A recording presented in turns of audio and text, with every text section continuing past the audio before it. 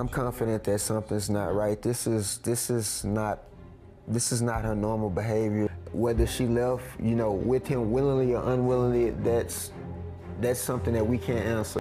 Release her and let her come home. We just want her home.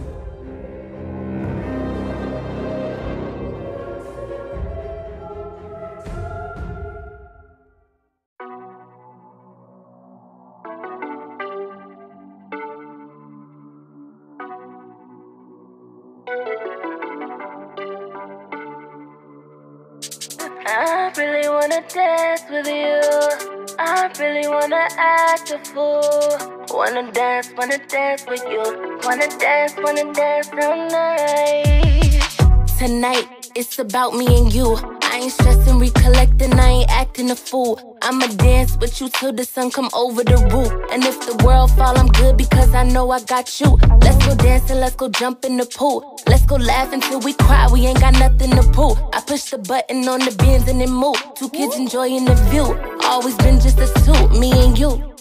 ʻNuʻiʻtena family is desperate for answers after a mother disappeared after work 5 days ago. And her family fears something may have happened to her. They say it is just not like her to leave her 4-year-old son. They're talking to our Matt Doherty tonight. Matt?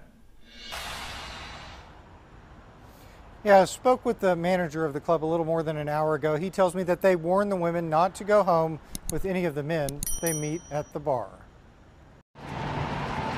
The family members say 21-year-old Deundrea Ford had only worked as a dancer here at Diva's Bikini Sports Bar and Grill for a few weeks. It's the last place anyone saw her.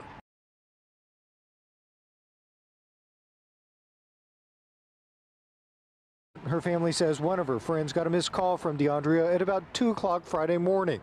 By later that day, family members say Deundrea's phone had been turned off and their calls went straight to voicemail.